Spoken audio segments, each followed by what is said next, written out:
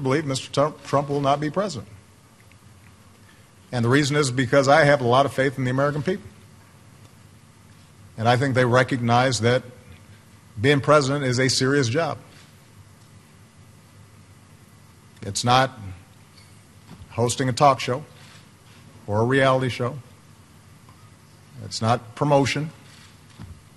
It's not marketing. It's hard. And a lot of people count on us getting it right.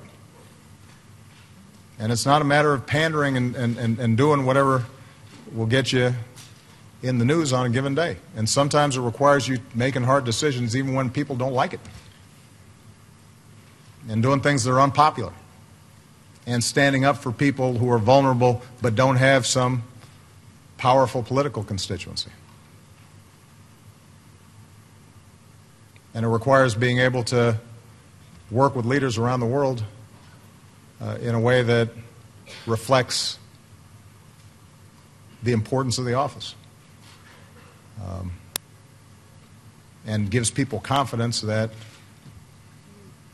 you know the facts and you know their names and you know where they are on a map and you know something about their history and you're not just going to play to the crowd back home because they have their own crowds back home and you're trying to solve problems.